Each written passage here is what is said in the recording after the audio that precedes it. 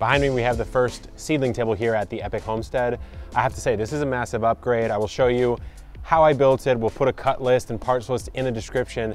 But before this, I was growing all of my seedlings on 2 sawhorses and a piece of plywood that got run over by a truck.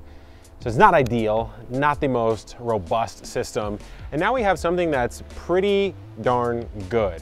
It's got a lot of little doohickeys on it that I think make it a little more fancy than your traditional seedling table. I will say I can't take a whole lot of credit for this. We made some modifications here, but most of this comes straight from Laura over at Garden Answer. Their video is fantastic, and I also link that in the description if you want to see more of a all the way through how they built it, because that's what I used to reference this. So before we show you how it's built, I'll just talk about some of the features of it that I really like. The first thing I really like is just the sheer size of it. It's 8 foot long by 3 foot deep. And it's about 33, 34 inches tall, which is just about the height of a kitchen countertop. So it's really easy to work from, even if you're tall like myself. So I'll stand up and I'll kind of show you how it works. Now what I have here is a standard 1020 propagation tray. So this is your nursery standard. Typically you'd have some sort of cell insert in here.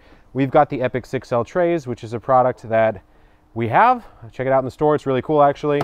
But what's really nice is you can go 1, 2, and 3 with a little room for something extra behind here, just like that, which is kind of just, it's a nice little handy form factor.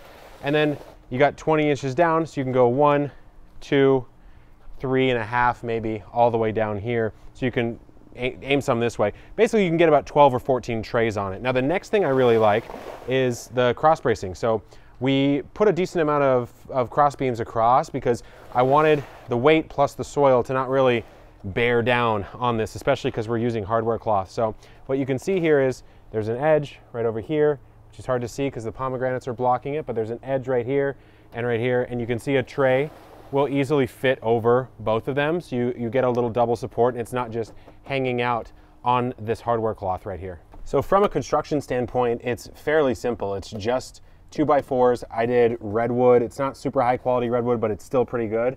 And so you have your leg beams right here, and then I did an entire bottom rack. So this spans all the way across, and this one spans across, and then you have this cross beam support. I don't really know the carpentry term for this. Maybe someone in the comments can tell me, but this provides a lot of extra rigidity because we actually put wheels on this. So in putting on the wheels, we just wanted a lot of mobility here, so I can move this entire cart fairly easily, even with a ton of stuff on top.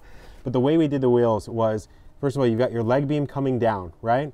And then what we did is we got a threaded rod as well as the corresponding nuts and washers, drove that through the entire thing, and then sandwiched the wheels on the inside. You actually can put them on the outside, which is probably better. However, we miscalculated here. So the only way we could make it work is have this sit on the inside because there wasn't enough threaded rod to actually screw it down, but no big deal. It still works quite well. I got the pneumatic ones, so we're gonna have to pump these up every so often to keep them nice and inflated, but we got a lot of mobility in the seating table because of those wheels. Nothing fancy here, but just screwed on a nice handle, so when it's lighter, at least you can pull it along. If you wanna move it along a flat surface, nice and handy. A cool way to extend it is just having some ceiling hooks attached right here. So I only have one right now, but if I want to, I can hang whatever tools I want. Obviously, little trowel is a great one for a seating table, and then I can remove it for easy access to do my work, hang it back up. I could add as many as I want down here. So just to show you a little more of the build itself, what we have again is this is the 8 foot piece for the front.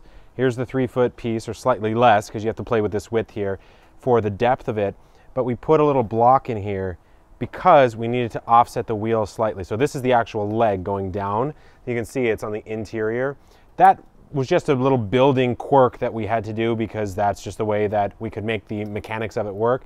But the next piece you'll notice is the hardware cloth. So this is hardware cloth, not chicken wire. It's a little bit more rigid. Nevertheless, it was still somewhat difficult to roll out. So we chose a 3 foot depth because that's the exact length of the hardware cloth. It's 3 foot wide, which is really nice. You can see no cuts here, nice clean lines. Just had to trim off this edge right here.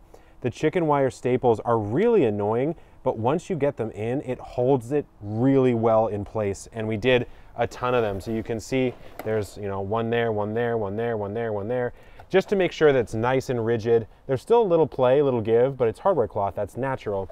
And when you put it over, like I said, that's why we spaced these braces about every 16 inches or so. So no matter what, 16 inches, of course, less than 20 inches. So a 1020 tray will fit perfectly on them. So here I am standing up actually at the seedling table working, or hopefully working pretty soon.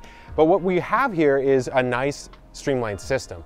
What I use are 1020 propagation trays as sort of my base ingredient for how I seed everything up. And so I've got the 1020 tray here. This one has some pretty robust tomatoes in it. And what's nice is I like to use the ones without drainage holes, because what I'll do is in the morning, I'll pre-water a little bit. So I'll water the tops, but then I'll also water maybe an inch up and just leave that water in there over the course of the day. By the time the day's over, it's about 4 or 5 p.m. right now. I only see a little sliver of water in there. The plants have actually used that water and I've passively watered. Now, if I need something to not hold on to a lot of water, well, why do you think I have the hardware cloth? It's because I can water directly through the seedling table. So if I need something to not have water, maybe what I'll do is I'll take them out and just lay them like this. And then when I water over the top, the excess water just drains directly onto the ground, and that's perfect for me. So from a workflow standpoint, I find it's really nice. And then also what's nice is you can actually arrange this entire thing. I haven't done it right now, but you could, in young to old, right? And so you could have a production line coming down where all of your young stuff is over here. You pot it up, it goes out into the garden. Really nice little workflow for you. Makes things a lot easier. I'm pretty pleased with the seedling table. The thing that I like about it is I can do so much more to this if I want to. I can add another row for storing soil down here if I want to. I could add some more modifications for holding tools. I could put a tool rack on the back side of it. There's things I could even do to expand, like I could even put like a back shelf on this if I wanted to. So very modular. I can quickly whip another one of these up for maybe, I would say $200 if you use a little bit less expensive wood. I chose the redwood. That was a little more expensive, and wood's really expensive right now. So this used to be a cheaper table than it is probably by the time you're watching this video. But the cut list and all the parts will be in the description, as well as the link to Laura's video, so you can see how it was built on a more granular level. Obviously this one's already built. I didn't really film the building except for that one little time lapse. So unfortunately I don't have my build, but hopefully this gives you some ideas for streamlining your seedling operation. I mean, obviously this is a little bit larger scale than many people's gardens, but something like this, or at least the mentality of how to work through the seedling table, I think could be really helpful. So until next time, hope you enjoyed this. Good luck in the garden and keep on growing.